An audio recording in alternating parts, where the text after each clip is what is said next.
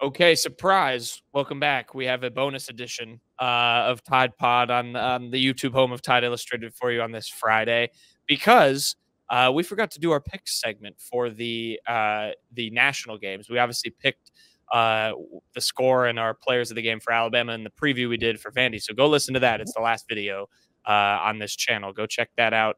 Did a deep dive, talked about the week for Alabama, talked a little Diego Pavia and Vandy.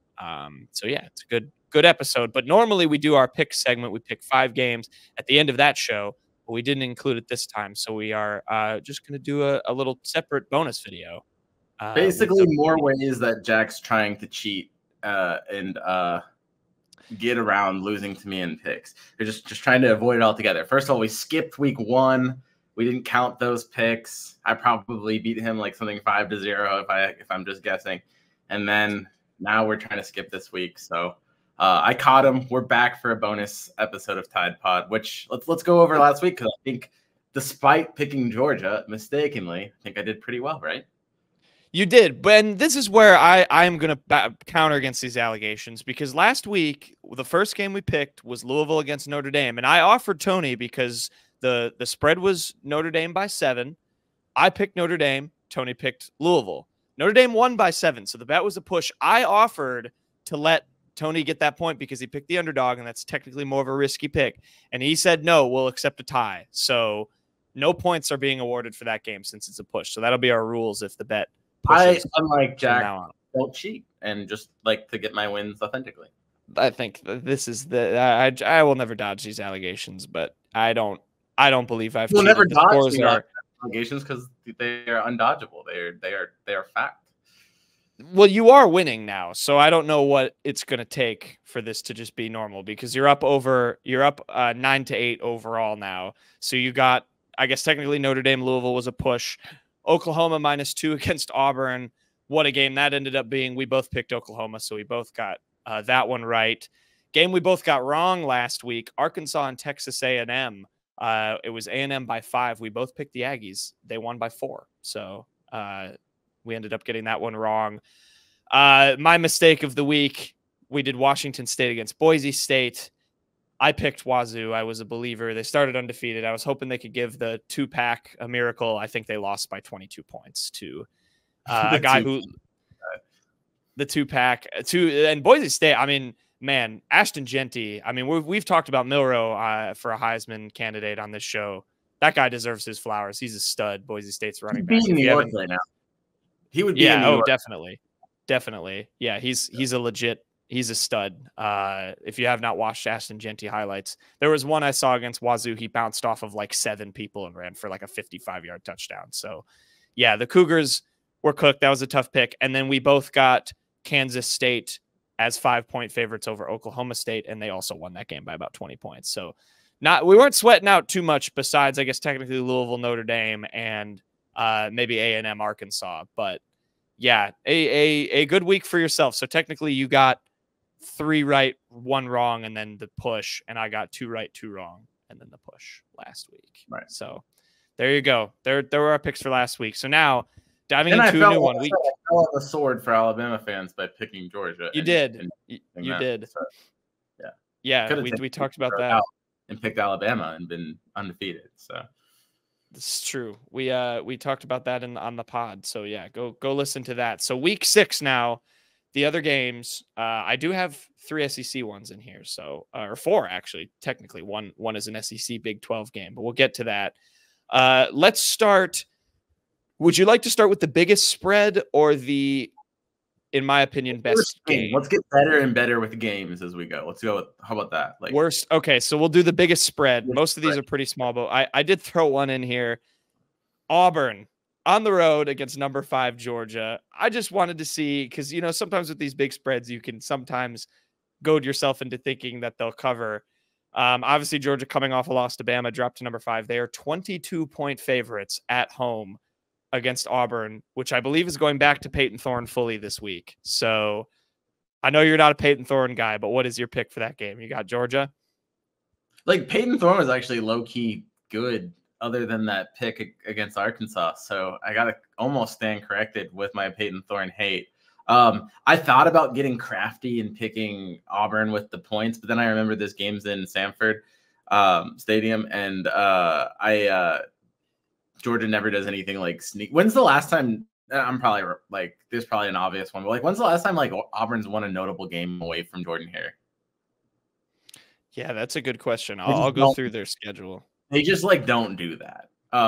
So yeah, they're gonna get smashed, and like Georgia's trying to prove a point. Georgia's gonna be pissed about the Alabama game, and really Georgia has no room for error with Texas and Ole Miss and Tennessee still on its schedule. Does Georgia have Missouri on its schedule too? No, Georgia does not play Missouri. Okay. Still, like Ole Miss, Texas, and Tennessee, that's pretty good. So they can't be messing around with Auburn. I think they're going to come in and just boat race them. I'll take Georgia with the points. I think I'd take Georgia with like 30 points. So the 22 doesn't scare me off. Yeah. I did find an Auburn win in 2021. They beat number 22 LSU in Tiger Stadium, if you consider that a big win away from home. They also beat number 17 Arkansas away from home that year. What was LSU's record in 2021? 6-7. They finished 6-7. So and like, Arkansas finished. Arkansas finished 9-4. They won the Outback Bowl over Penn State, so they had a decent year. Okay. So you know what I'm saying? That's like yeah. No, it definitely doesn't happen, or it hasn't happened recently. Yeah, I feel like I can't bet on Auburn. I will go Georgia with the points, and surely they're going to be, I feel like I always lean on the bounce back game after either a heartbreaking loss or a tough loss to a good team. Obviously, Georgia just went through that. I think that they're just going to take their anger out. I'm a big like proponent of that. Like if Ole Miss, I kind of think the same thing too, which is actually a good segue because that's our next game. After a tough loss to Kentucky, I think they'll kind of bounce back. Didn't even really mean to do that, but that is the next game I picked with the next highest spread. The Rebels in South Carolina this weekend as 9-point favorites. Number 12 Ole Miss now, after of course losing at home to Kentucky in what would have been a backbreaker if this was still a 4-team playoff, but could still be a backbreaker in a competitive SEC. But Ole Miss got to bounce back this week. Would you like them as 9-point favorites on the road against a kind of frisky South Carolina team? I'm going to stick with favorites. It is a really interesting matchup because I don't love South Carolina, but their defense is pretty decent. And we don't necessarily know too much about Ole Miss because, we want Ole Miss to be good, or like, I guess as a nation, or like as a storyline, it's kind of like, we understand that Ole Miss can be good, but they played a pretty cakewalk schedule to start off with, and then they lose last week. So we really don't know much about Ole Miss. Like, what if Ole Miss is just an average team that we built up to be good? That happens a lot, not just with Ole Miss, but just in general. There's look at Florida State. We thought Florida State was going to be good, and they had a bunch of transfers on their team, and they're garbage. So I mean, I'm not saying that Ole Miss is going to be garbage, but like, what if they're not elite? Like what if and if they're not elite, that 9 points, with Sandstorm playing and in a really raucous environment in South Carolina, I think maybe you'd go with the Gamecocks there. But I am going to believe in Ole Miss. I'm going to give them another chance. That's why I say bounce back game. I say probably Ole Miss by 10. So that covers my point spread. I'm going to be different from you. I'm going to go with South Carolina, kind of just for the reasons you all explained, or you just explained. I like their defense. They kind of seem like they've gotten it together. They beat Kentucky, which Ole Miss lost to, so you could go by that basic principle, off of that. But no, I like the South Carolina team. They have a lot of athletes. Lenore Sellers seems good. This also, you mentioned we're going to find out a lot about Ole Miss. We're going to find out a lot about South Carolina in the next few weeks because I'm going to read you their schedule. There's an argument to be made. They have maybe the hardest or one of the hardest remaining schedules in the country. They're home against Ole Miss. Then, of course, at Alabama next Saturday, 11 a.m. on ABC for those who want to know the game time for that. At Oklahoma the week after that. Then home against Texas A&M. Then a game against Vanderbilt on the road. Then home against number 9 Missouri. Then they play Wofford in their Cupcake Week. And then at Clemson to finish the season. So South Carolina is going to probably have to spring one of these upsets. I mean, but here's a team too that I probably not getting enough credit when you look at it. I mean, they came a field goal away from beating LSU, and all of a sudden we'd be talking about them being ranked right now, heading against Ole Miss. And if they were to beat Ole Miss, and they'd be, probably like the top 15 team against Alabama. So we will find out about them. It's kind of like, we talked about, we don't know if Ole Miss is good yet. We don't know if like South Carolina's bad yet. Now, the thing I'll say about South Carolina is like they almost lost to Old Dominion in week 1. And so like that kind of scares me a little bit. But then, they were close against LSU. They beat Kentucky. They beat Kentucky on the road 31-6. Yeah. So they're probably a not bad team. We're probably looking at like a 8, possibly 9-win South Carolina team. I don't know. Maybe it's, let's see. They've got, 1, 2, 3. Maybe, I don't know. Yeah, the wins are going to be hard to come by, but like it could be an 8-win team. It's got the talent to be an 8-win team, even with the schedule coming up. So. They got to win some of these games. I think Ole Miss would be, if you wanted to get into that territory, you got to beat your Ole Miss, your Oklahoma, right? Your Vanderbilts. But it's possible. They're not a pushover team. I think we might have thought of them as that maybe heading into the season, but they're kind of a decent little team. They're not great, but they're not bad. They have a freshman on defense named Dylan Stewart, who's an edge rusher, who's just a monster. And then they've kind of revitalized people SEC fans will know this name, Raheem or Rocket Sanders, who was at Arkansas forever. He's their running back now. He already has like 300 yards and 4 touchdowns on the ground through their first couple games. So there's a little preview for South Carolina too, because of course they do play Bama. So there's some fun names on that team. We'll see. Beamer ball. So yeah, there you go. We'll differ on that. Next highest spread actually is our only ranked matchup on this, and the only ranked matchup of the weekend, of course. And it's 11 a.m.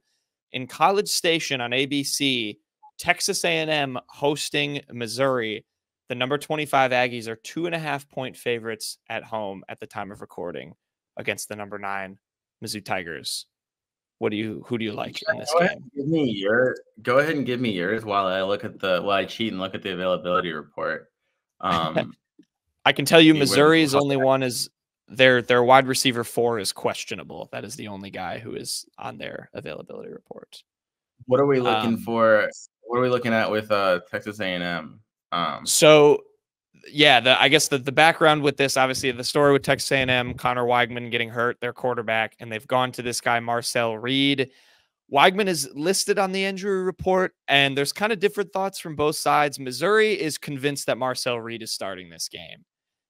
Texas A&M obviously is going to play up, who's it going to be up until Saturday, because that, plays in their favor. So there's a little bit of semantics going on there. I am of the belief also that it is going to be Marcel Reed, the freshman, who has taken over for Weigman. A little bit more of a dual threat or running threat versus like the pocket passer that Weigman is. But if you would like my pick in this game, I'm going to go with Missouri on the road. This is going to be a trench battle.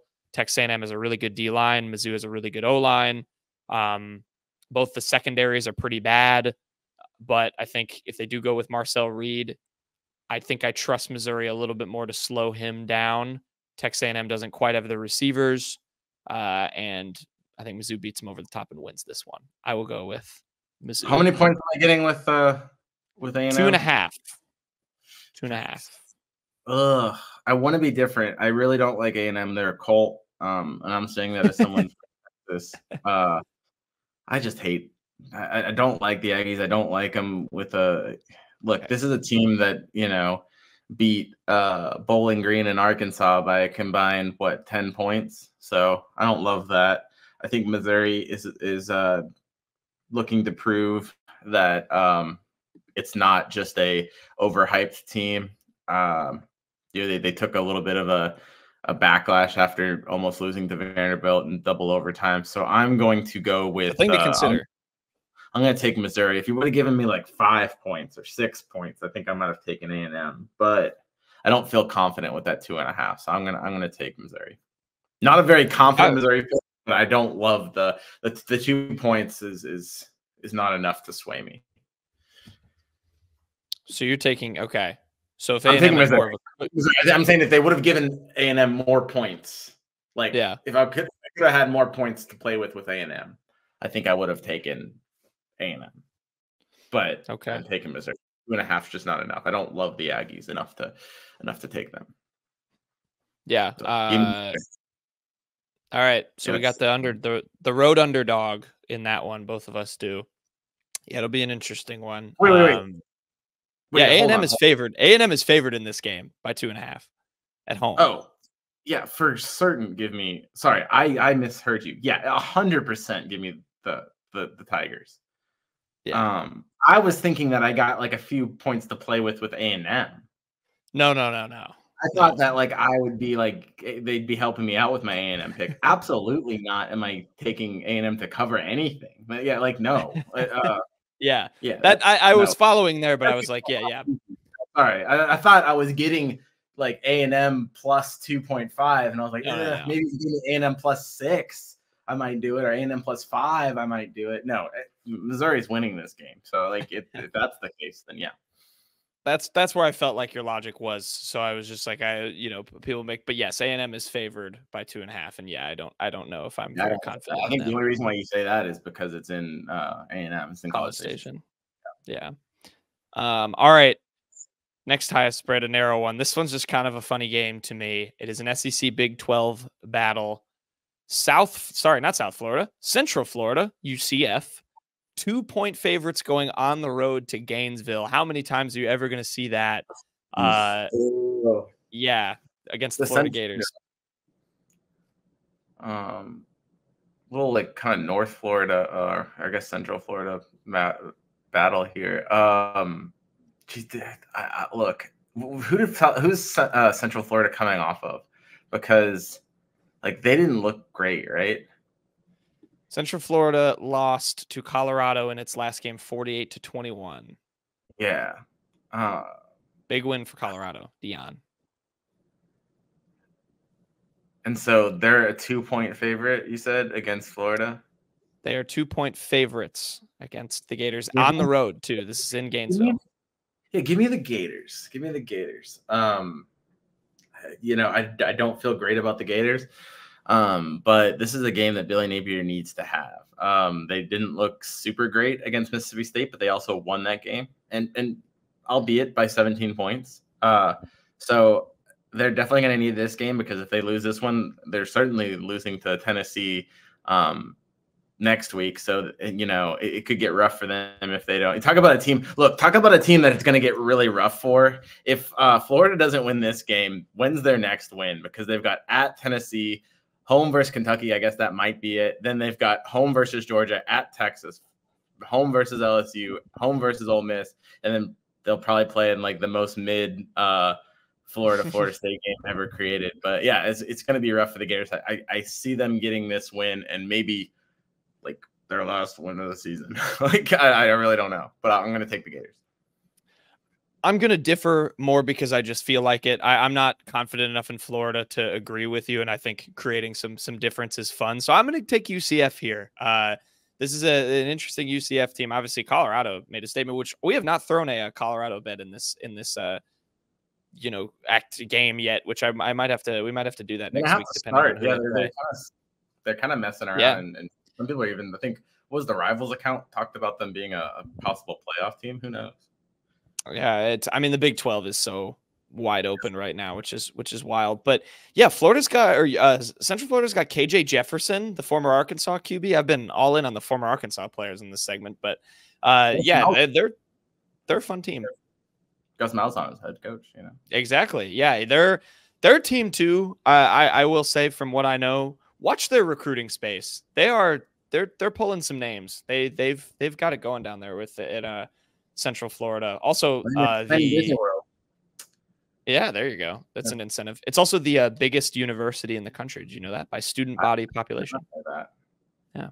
No. So I'll take the 80,000 loyal UCF Knight fans, and we'll pick UCF. All right, last one. This is our only one that does not involve an SEC team. And I thought this was just a fun one because I feel like this has gotten the most attention in terms of where the line is at right now. It's the national championship rematch. Michigan going to Husky Stadium in Seattle to play a 3-2 Washington team that is 1.5-point favorites against the number 10 ranked Wolverines. Washington just lost a heartbreaker, I believe, to Rutgers last week, 21-18, and now plays Michigan. Do you like Jed Fish and company, the Kalen DeBoer replacement, as favorites? First of all, can somebody talk to ESPN about their beef with Fox? I guess because that's got to be it. Why?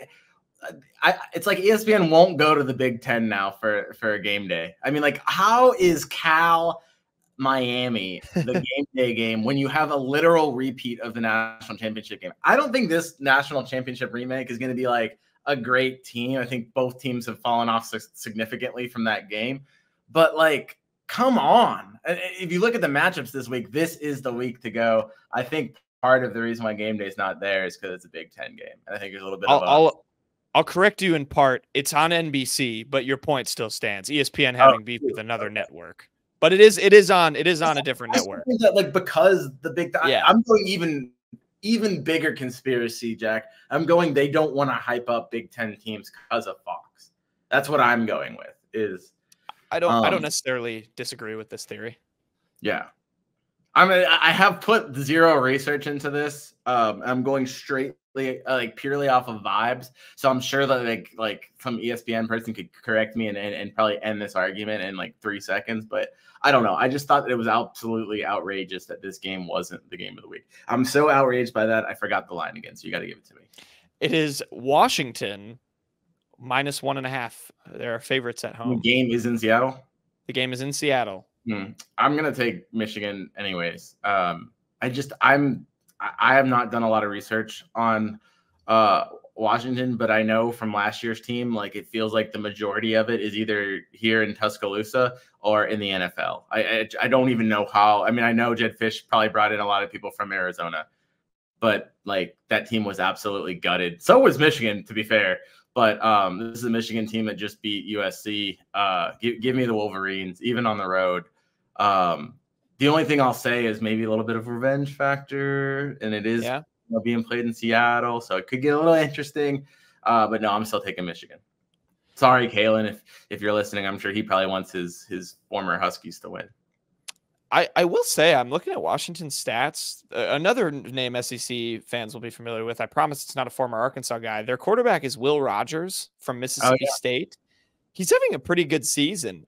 He's completed almost 75% of his passes, 1,300 yards, 10 touchdowns, no picks so far this year. So he's had kind of a nice start.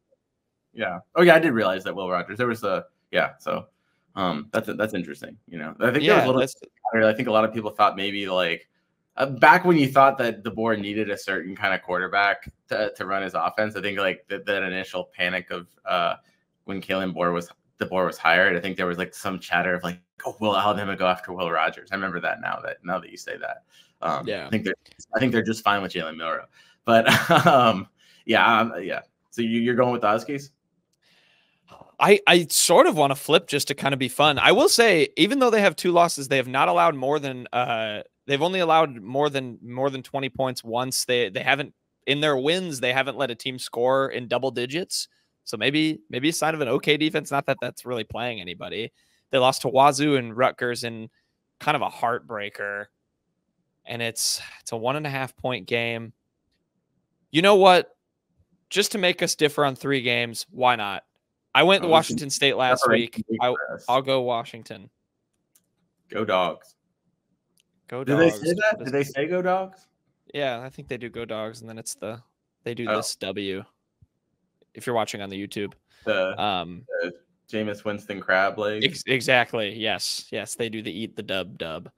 Yes. All right, there you go. So to run it through again, Auburn, Georgia. We both got Georgia covering the 22.5-point spread. You went with Ole Miss as 9-point favorites at South Carolina. I went with Gamecocks. We both went with Missouri as 2.5-point dogs against Texas A&M. You went with Florida as 2-point dogs at home against UCF. I went with the Knights, and I went with Washington as 1.5-point favorites against Michigan. You went with the Wolverines on the road to, I guess, repeat, go 2 for 2 in downing the Dogs in a much lower stakes game, but a kind of fun game nonetheless. And I completely agree with your college game day take. There have been a few strange selections this year, for sure, with that one and South Carolina LSU, which ended up being a good game. So I guess I'll digress that one. But yeah, Cal Miami. Do you want to throw? We won't count this one. Throw it in there. The Coke, what is it? Coke versus Woka. Kind of like that. Yeah, there's That's been a lot of jokes about that one. Let me find the line for us. It is at 9:30 p.m. from California Memorial Stadium in Berkeley. The Hurricanes 10-point favorites as the number 8 team in the country, coming off that crazy result against Virginia Tech on the Hail Mary. I'm going Cal's 3-1, by the way. I'm going woke. I don't think they're going to win, but 10 points at home, yeah, they're gonna cover with the points. So go Cal with the points. No, Miami's 10-point favorites on the road. Oh yeah, you said Cal. Yeah. No. Yeah, Cal. You've got Cal covering. Cal would not have won without the points, so Cal needs the points to win. So I'm thinking Cal to lose, but to win, win. Okay, that was my next question. Am I wrong in that? Like winning the game. I thought you said the confusion I thought you said Cal to win the game in addition to covering. I thought that's what you said. No, but I misheard you. I will pick Cal because 10 points is still a lot of points to be given when you're still at. Yeah. I wanted to hear you say you were confident in the Golden Bears to just knock off. I'm not that confident, but I mean, they do. What do they say about going woke though? So, woke. They are 3-1. Their last game, 14-9 loss at Florida State. So, which was the Seminoles' first win of the season, by the way. That's rough. Don't make me feel. No, I'm still sticking with it. I would probably go Miami. Cam Ward is really good. Really good. Would also be in New York with Ashton Genty and Jalen Milroe. What's New York now? If you ask me, I guess it'd be Milroe, Genty, Ward, Hunter. That's got to be your 4. That's it. I think that's the only 4. Yeah. I don't know. I don't know who else would maybe come close. Yeah. I think that's got to be your 4, which is very fun. Non-quarterbacks in there. Mm-hmm. Yeah, I think your 5th is maybe Shadur Sanders with the way Colorado's played, but he feels like a little bit more outside, especially considering. I think they're going to have a guy on his own team has been far better. So, yeah, there you go. All right, those are our picks for the week. We're locked in. We'll come back obviously for our next game preview and recap those, see how we did. Enjoy the college football slate. Enjoy the Alabama game, of course, if you're going to Nashville, especially. Saw one guy on our board who got the hotel that overlooks the stadium, so he doesn't even need to buy a ticket to the game. So shout out to that guy. And we'll be back for a recap of that game.